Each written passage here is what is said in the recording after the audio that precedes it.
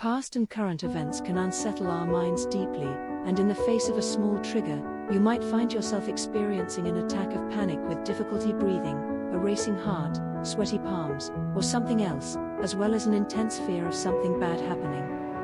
Finding a way to calm yourself down can help you to feel more stable, quite quickly, and then, in a place where you can talk, make sense of what has happened in your mind and body.